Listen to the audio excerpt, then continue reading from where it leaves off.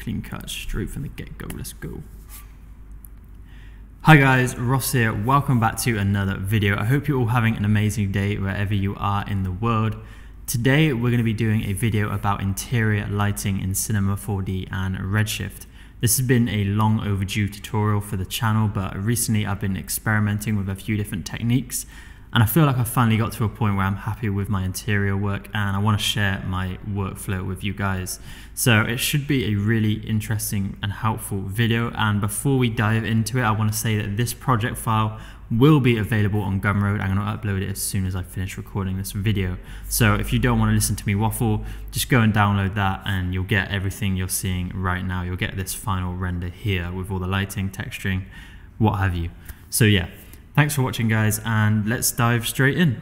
So we're in Cinema 4D, and I think before we dive into any lighting, I think I should just show you guys the scene setup. So let me jump out of the camera, hide all that, tidy the project up a bit. And you can see it's a pretty simple setup. We just have this kind of cube structure with a window in the side, which I've created using a Boolean. And then we have our window bars, which are giving us this really nice lighting we're seeing here. We then have a tree model, which is just casting some nice shadows into our scene. And then yeah, that's pretty much it. I've then just put a few objects inside and just designed a bit of a composition, and that is it. So it's a pretty simple setup, but the magic is in the lighting. So let's kind of go through this from scratch. I'm going to delete everything and we'll get to work. So this is the scene without any lighting. So let's start off. So obviously there's all different types of methods you can use for creating these interior lights, but really it comes down to either using a Redshift sun and sky or a dome light. In today's video, we're going to be using a Redshift sun and sky tag just so that everyone can follow along and you don't need to use any specific HDRIs. So we're going to go to the Redshift menu, go to objects and go to the Redshift sun and sky rig. And let's just play our render view. We should now have some lighting in our scene. Give that a second to boot up. And at the moment, we're not seeing anything. All we're seeing is our lovely little glowing orbs. So let's start to kind of play with this Redshift sun and sky and start to bring some light into our scene. So I've just kind of moved this in the middle just so I can actually see the handles. And I'm going to press R for the rotate tool, or you can go here. And let's start to rotate this around until we get the result we're looking for. So obviously we want the light to kind of shine through the window, which we're getting here. And we can see those tree shadows coming through, which is just lovely. We're going to try and match this up with what we had at the beginning and see how close we can get. So we're just kind of changing the rotation for this. I think something like this works pretty well. Let's just move this over a little bit. And I think this was kind of close to where we were at. I am just going to dial in some values which I saved, but I think we're pretty much bang on the money. Let's just try this. Actually, I think I kind of preferred it like that. So there we go. Okay, cool. So just like that, we've already got some really interesting lighting. The tree is helping to add this really nice shadowing here. You can see if I just disable this, it really does just help to kind of break it up and make the scene feel a bit fuller, makes it kind of like build out that environment. So, you know, you have to kind of take these things into consideration, just like add some outside elements to your scene just to kind of help cast some additional shadows.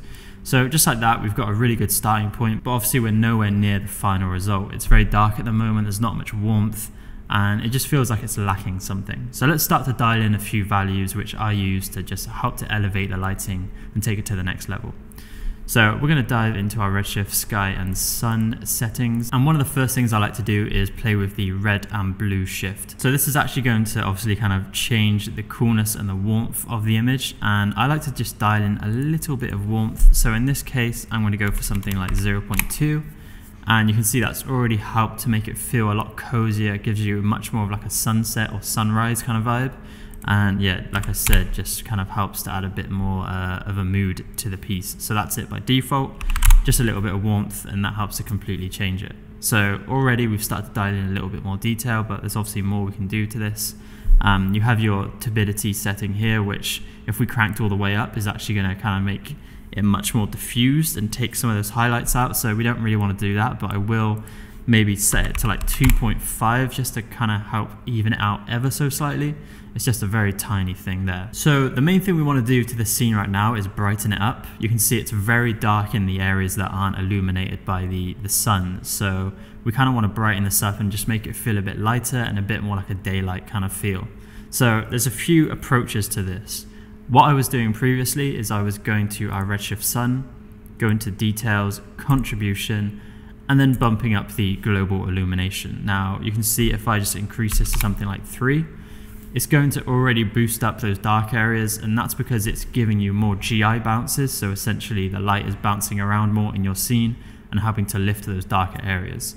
The problem with this is that it does take quite a while for cinema to calculate these additional GI bounces.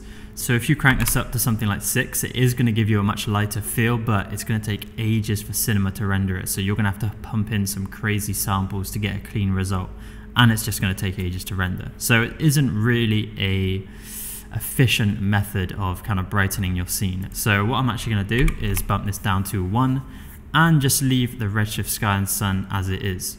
What we're actually going to do is use another Redshift light, which is going to help to give us those additional GI bounces without the crazy render time. So what we're going to do is go up to the Redshift menu, go to lights, and we're going to grab something called a portal light. Now I'm just going to pause the render and maybe let's take a screenshot of what it looks like currently. I'm going to dive out of the camera and we're going to get this portal light, which just looks like an area light.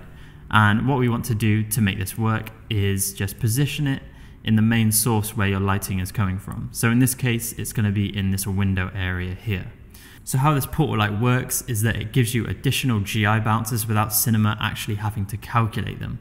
I can't tell you the ins and outs of how that works. I'm sure it's in the Redshift documentation, but all I know is that it basically replicates what we were doing in the Redshift Sun, but it won't take as long to render and it won't be anywhere near as noisy.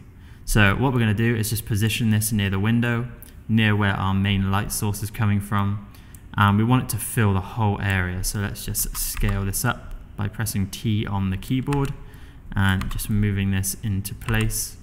Let's just scale this up, scale it up and down, and just make sure it really fills that gap there. Okay, cool, that looks pretty good. And we want to get it as close as we can without it intersecting inside our scene, so somewhere around there looks pretty good. Again, just making sure it's fitting the space, and it looks like it is, so that's all good. So if we go back to our camera and press play, let's have a look at the result we're getting. And nothing's changed, which is strange. You'd think we'd have more light in our scene. Well, there's a couple things we need to do. First of all, we need to actually add some exposure to our portal light. So at the moment, the exposure is set to 0, so it's not giving us any additional GI bounces. So let's try to set this to 1.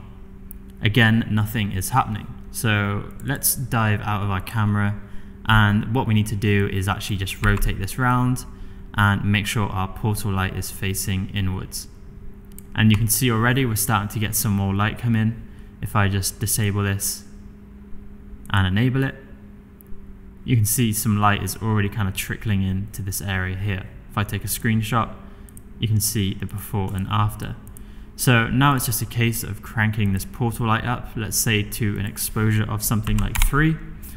And now we have a much lighter feel, and it's not going to take ages to render. And actually it's giving us a better result than when we bumped up the GI in the Redshift Sun. So we can use this to pump in more light. So we could pump this up as much as we want. If we went for something like 6, you can see we're getting a much lighter feel. This feels like a nice daylight feel with a bit of a sun coming in, and we've completely changed the mood of the image. But what I'm actually going to do is leave the exposure at 3 and use a different technique to boost the light of the scene and just add those final touches. So what we're going to do for this is just go back into our camera, and we're actually going to use the Redshift Post FX. Now I already have them set up, so I'm just going to open my settings, and when I enable this photographic exposure, you're going to see kind of the difference it makes. So when I enable this, this should boost our scene to how we want it. So let's enable this, and you can see already that's lifted it. Now I have tweaked these settings, so I'm actually going to set everything back to the default and then be able to kind of show you guys what I did.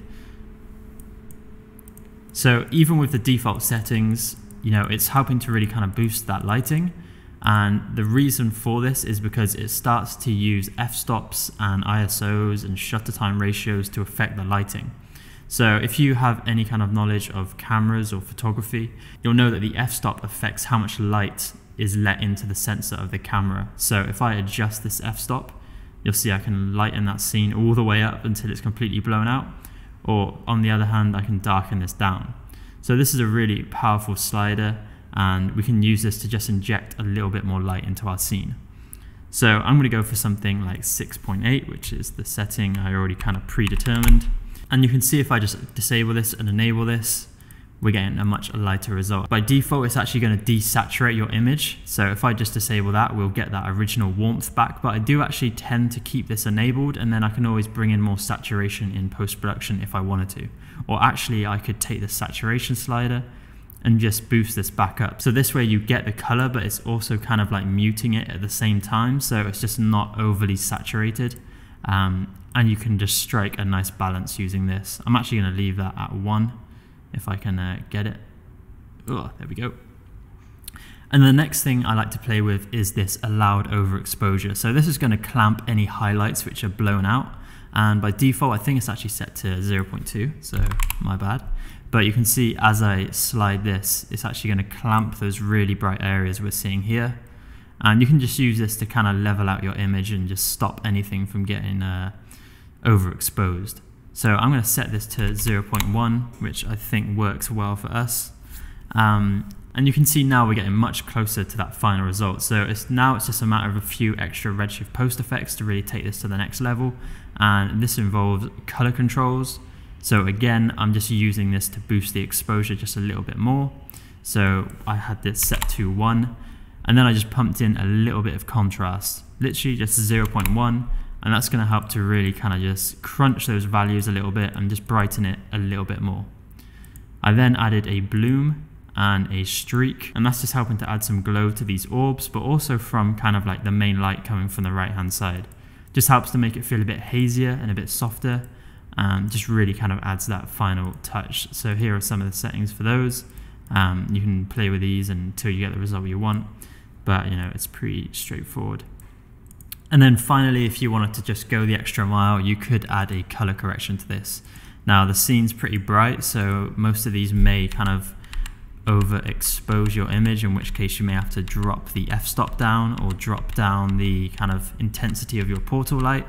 But you could scroll through this and see if there's some nice ones in here. These are quite cool. It does take some of the warmth out, but it just helps to add another level of kind of finish to your renders.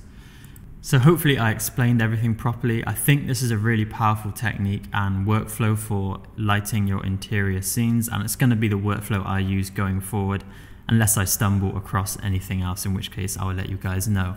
But as I said earlier in the video, you can download the Gumroad file for this project, so if you did want to kind of dive in and just, you know, look at a few certain things, even if you wanted to look at the texturing or the lighting a bit more, then you can do that. The link will be in the description as always. But thanks for watching. Hopefully it was a really helpful and useful video. I really enjoyed working on this piece and I learned a lot from making it as well. So definitely expect some more of these interior shots in the future as I kind of try out different compositions and different layouts. So thanks for watching, guys. If you did enjoy the video, hit that thumbs up button, leave a comment in the comment section down below. I really do appreciate all of the support and the comments. I read them all, and you know, it really does mean a lot to me. And then finally, hit the subscribe button and hit the notification bell so you don't miss any future uploads. Okay, that's everything for me. Thanks again for watching. Enjoy the rest of your day. Until next time, peace.